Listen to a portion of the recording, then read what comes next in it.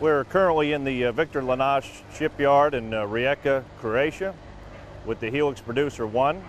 Started out as a train ferry, and ultimately it'll service the Gulf of Mexico as a floating production unit.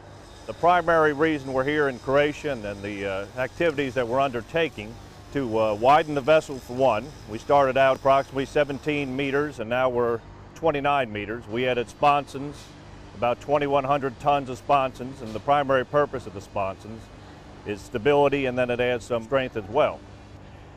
Previously it just had shaft-driven engines, and we've gone to a dynamically positioned system.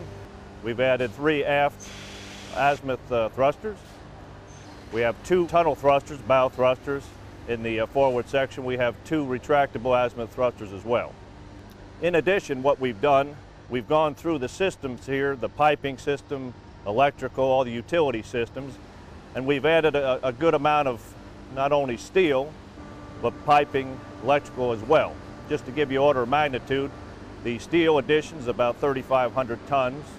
The piping, we've gone from about 130 tons to 250 tons, so virtually double. The electrical, we've added about 115 kilometers of cable. We have approximately 300 people working on the vessel currently. Most of that right now is in the piping and electrical systems. We're in dry dock now, as you can see, and a lot of the hull coatings are underway. This is the floating production unit, as we alluded to previously. It has no storage capacity. That differentiates it from a FPSO, which has both the storage and offloading capability.